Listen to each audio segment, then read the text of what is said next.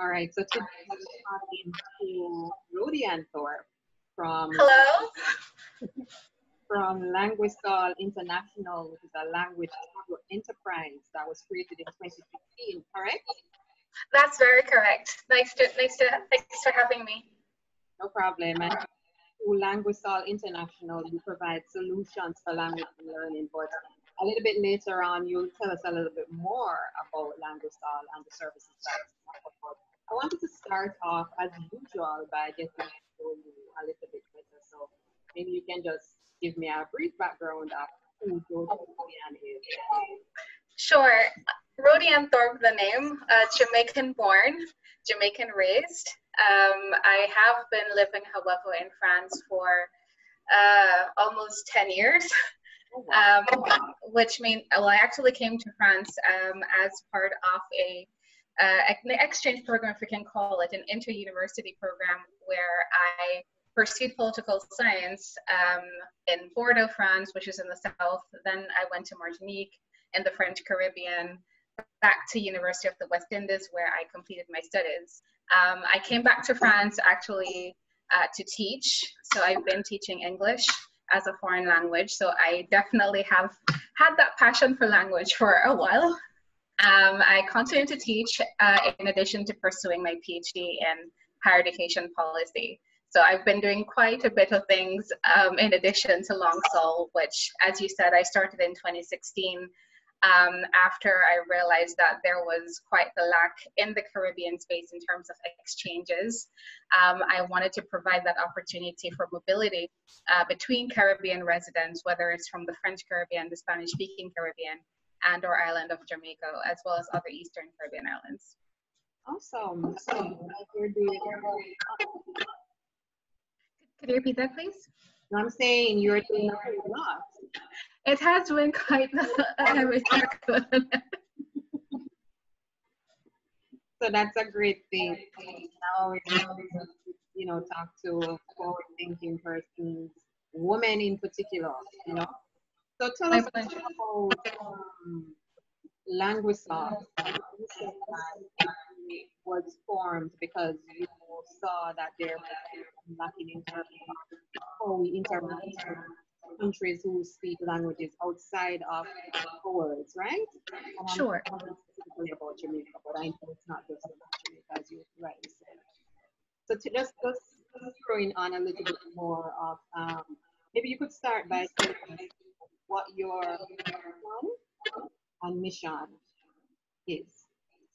All right, so sure. In terms of Languesol International, the name Languesol, it comes from the French, which means languages, and the sol in the name means solution. So as you had alluded to earlier, the tagline is providing professional solutions for language learning.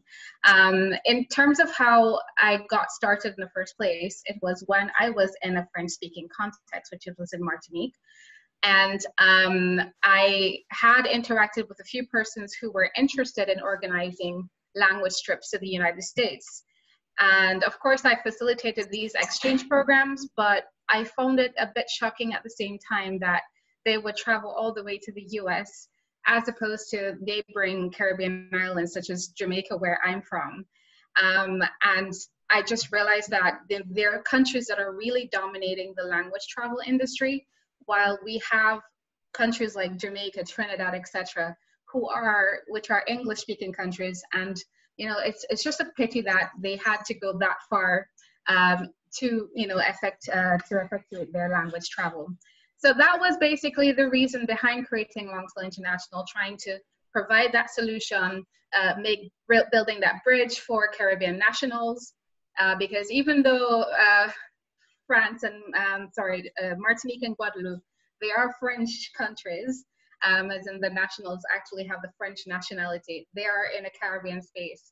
So the mission basically is to provide that, go towards a world where language barriers are no longer a problem of the present. So to allow people to learn languages, but not only to learn languages, but to have cultures come together and for people to familiarize themselves.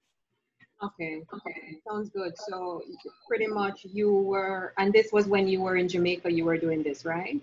Ah, no, I was in Martinique at the time, so still in college. Oh, yeah, yes. You said you were in Martinique, but you were saying that you want Jamaica to be a destination also. Absolutely, that was it. And yes, that's it. take on to that, was that a success? Was your pitch a success?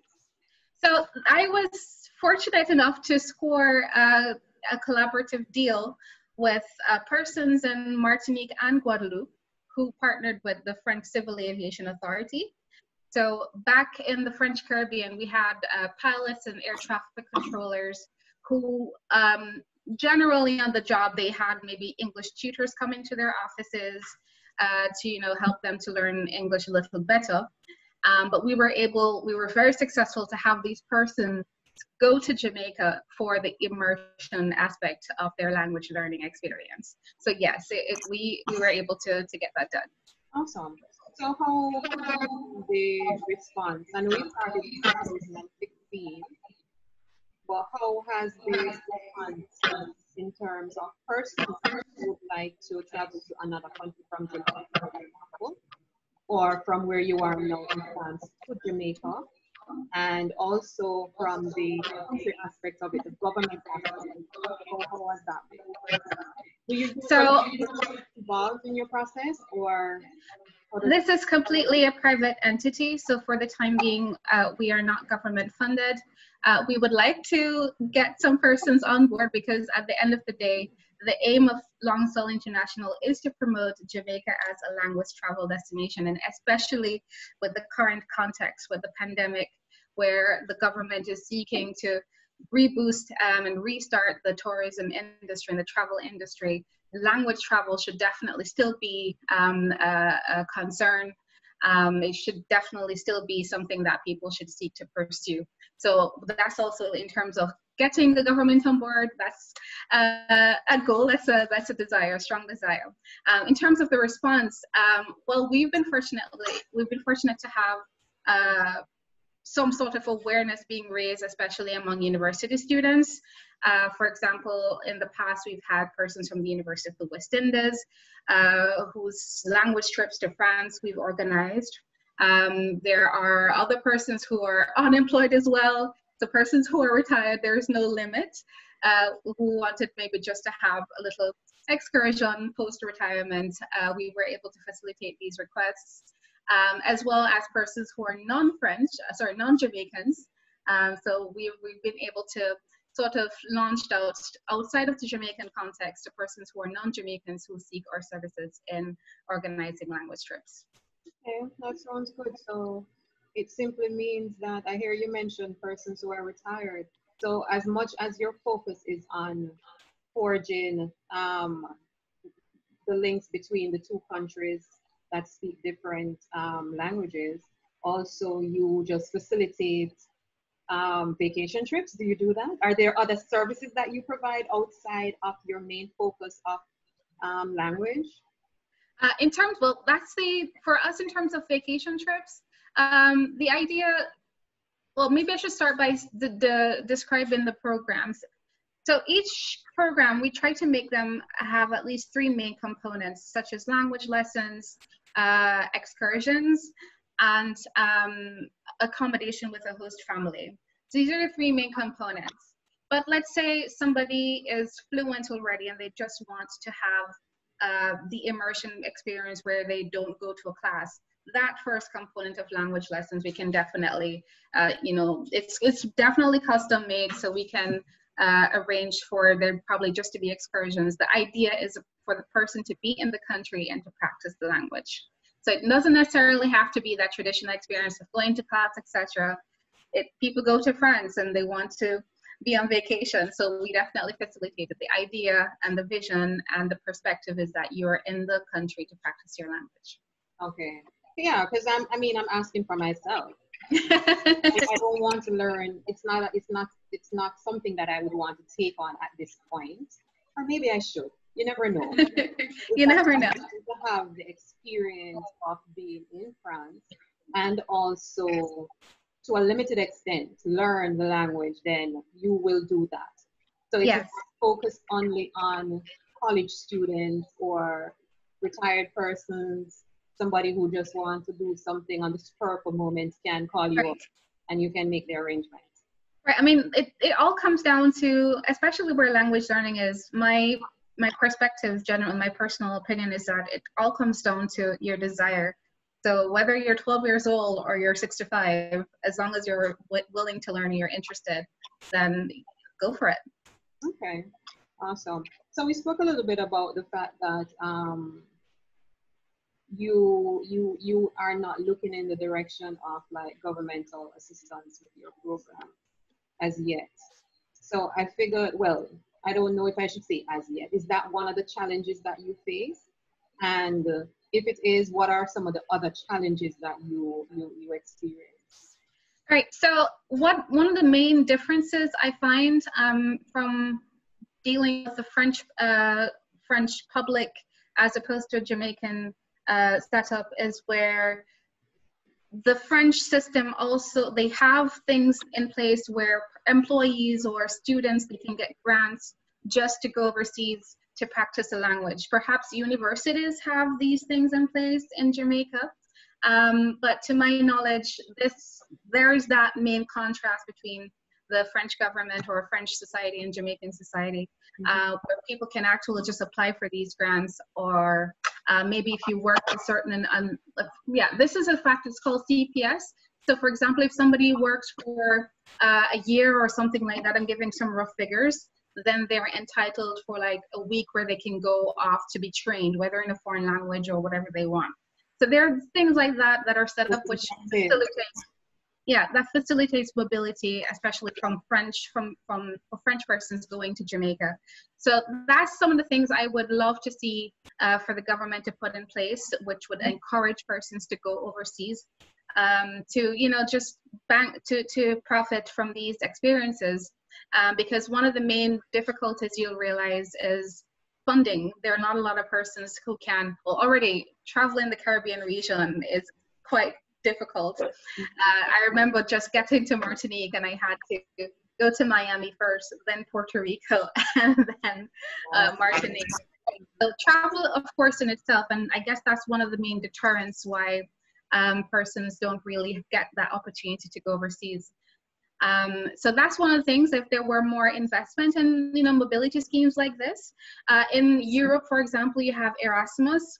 So maybe if in the Caribbean space we can have more persons or more opportunities like that for students or for other persons who are interested in mobility. So that's one of the main challenges, having, not necessarily for us, but for the general public, for them to have access to mobility funding like this.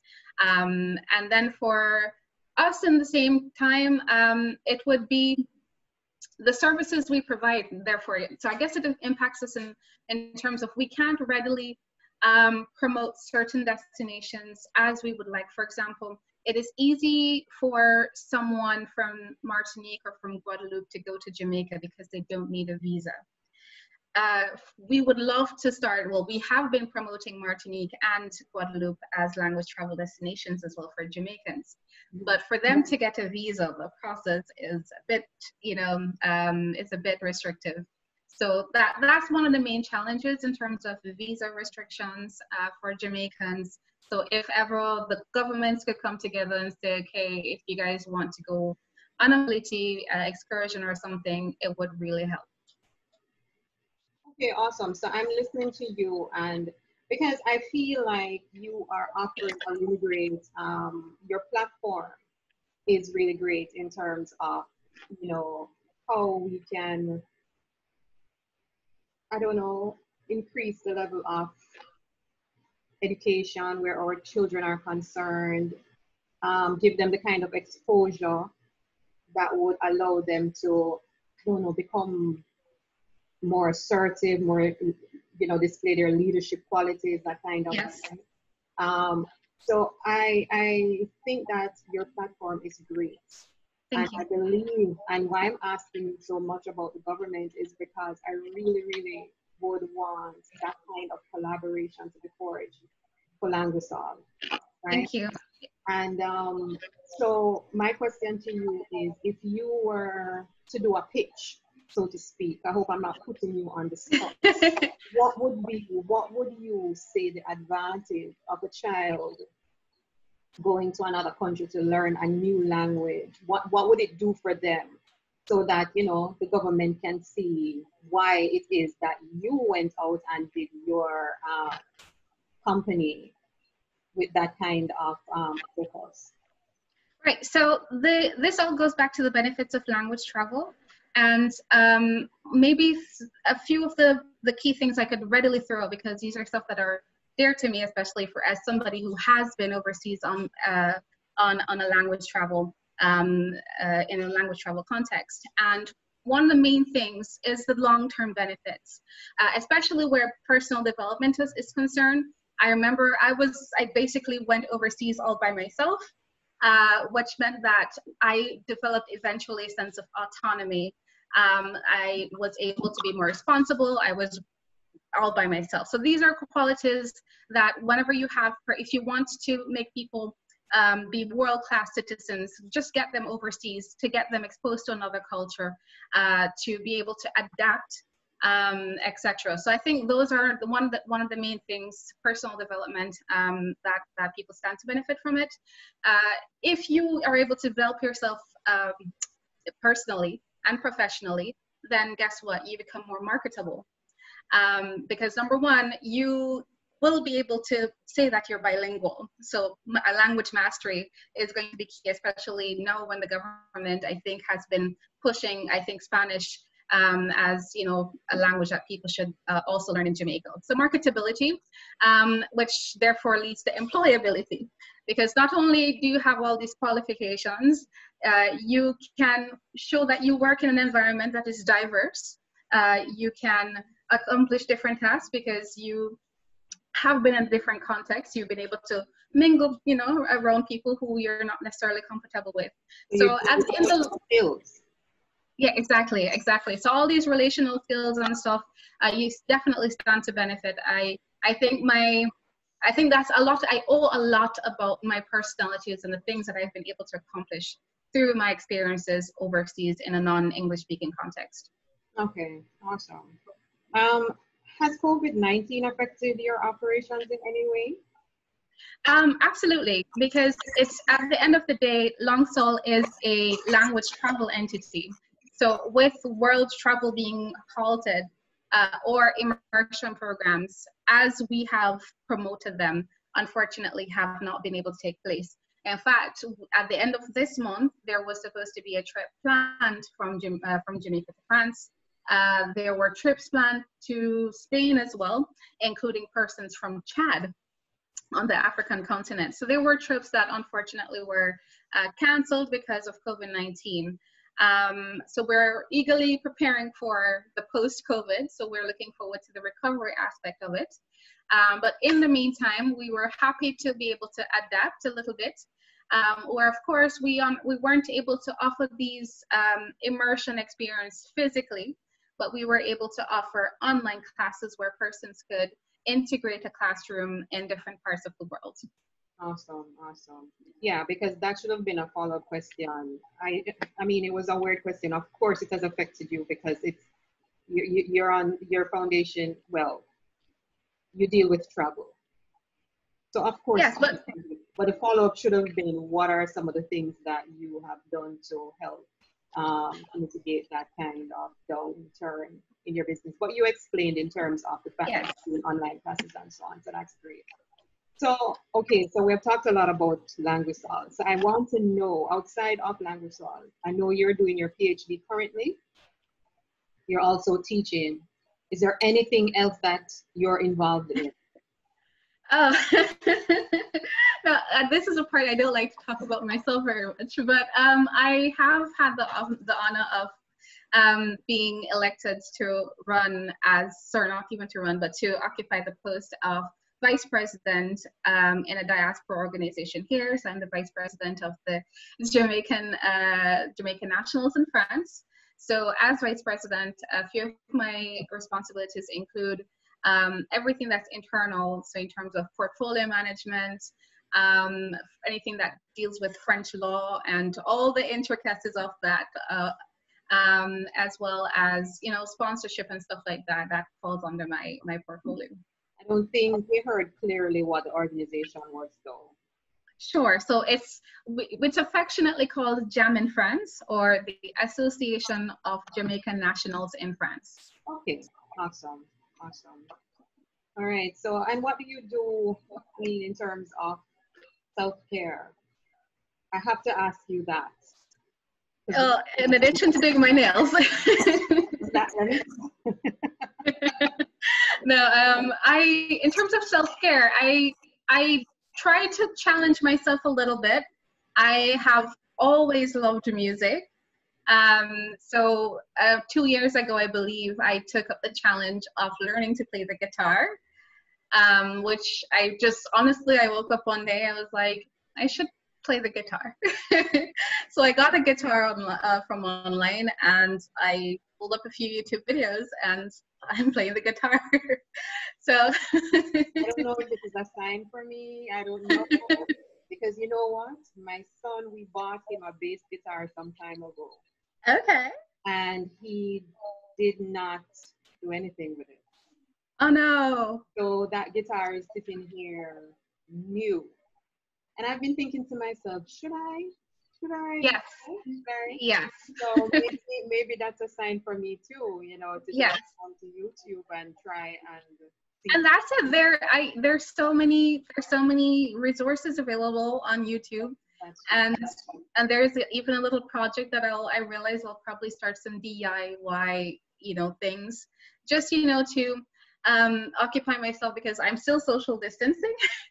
So definitely in terms of self-care, just finding little hobbies and stuff outside of work, just stuff like that, DIY, learning to play the guitar. It's definitely crucial to keeping a balance.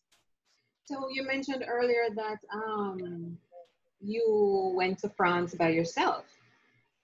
Are you naturally that type of person to just get and do what you need to do and not be concerned by the fact that you won't have family support around you?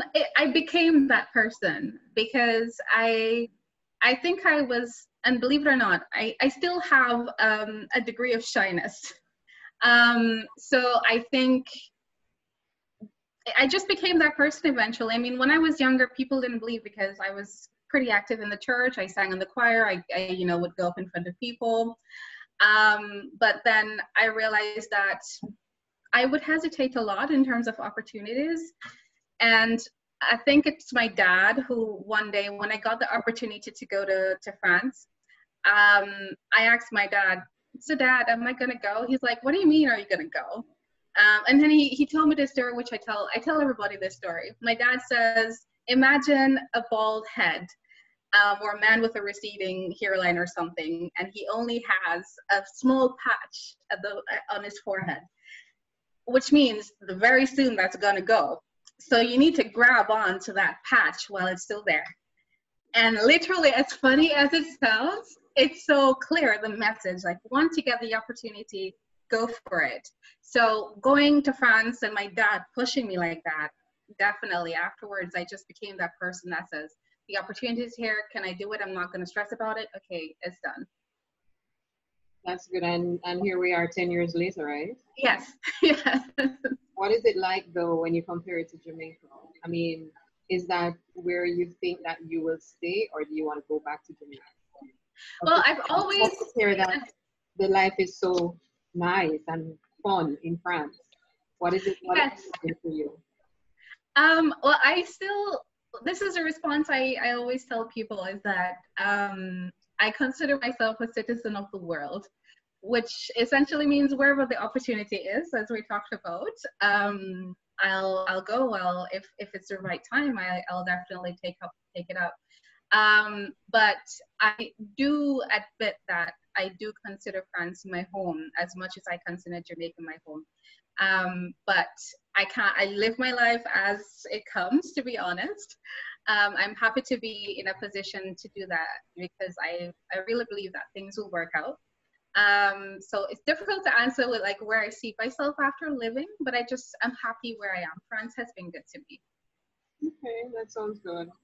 All right, what kind of advice do you have? How old are you, by the way? Do you mind me asking you that?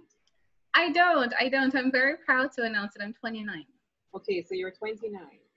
What kind of advice do you have to give to other women within your age group about life in general, maybe about your journey as an entrepreneurship, your journey just going off by yourself, whatever it comes to mind, what would you like to say to them? Right. So one of the main things, one of the best advice that, or the most recent rather, because I've had a lot of great advice, is the one given from the most recent Miss Universe from South Africa. And in her speech, one of the things she said was to take up space. And I think that resonated with me because there are so many areas where it's either male dominated or you probably are doubting yourself or something like that. Maybe it hasn't even, the opportunity hasn't existed because they need somebody to create it. So my advice would definitely be to take up, I'll use her advice, to take up the space. If you see that there's a lack, if there's a niche in an industry that you can fill, if you get the inspiration to do something, do not doubt yourself, go for it. Somebody else will do it just in case. So why not be the first? Why not? I was talking to somebody the other day, and it was about an idea, and they were a bit hesitant in getting started in it, and they were like, well, I don't really want to be known, you know, I don't want to be famous. I was like, well, you don't go into something seeking fame. The example I used was the person who created the computer. I'm sure he wasn't looking fame, but he just became the person who created the computer. If you just create it. Whatever happens, happens. So definitely just go for it, take up the space, see the opportunity, launch off into the deep. And yeah, it's your impact at the end of the day, it's your story. Awesome. And I think that's very, very sound advice. And it's a beautiful way for us to end our conversation.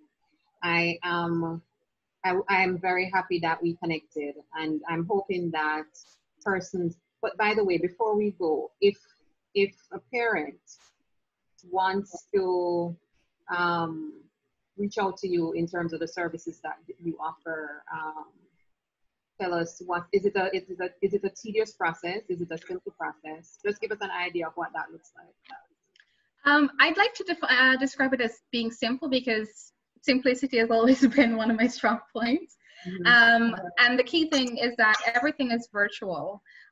So from the sign-up process to an immersion program to payment, everything is done online. So in terms of the step-by-step, it simply means going on our website, www.Languesol International, spelled out, so languesolinternational.com.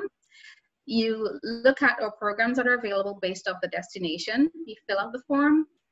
Somebody will be in touch with you, whether myself or a partner of mine or another coordinator.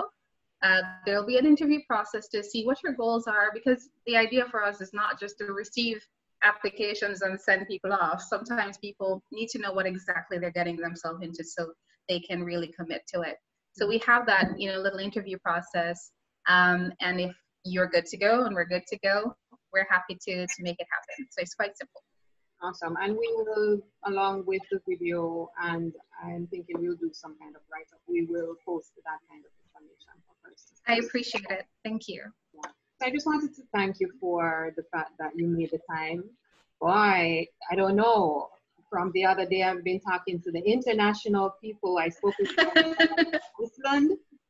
Earlier, I spoke to a 10-year-old in Switzerland. Wow. Now I'm speaking to you in France. Well, we're Languesol International, so we're happy to facilitate as well. But thank you so much for, you know, spending some time and telling us about what you do at Languesol. The pleasure is mine. I wish you all the best, and I really hope that eventually, when you're ready, you will get the kind of assistance, the level of assistance from the government that I think you need to take this to a very high level. Thank you so much. Thank you so much. Rhody-Ann, and we'll talk. With pleasure. Have a great day. Take care. Bye-bye.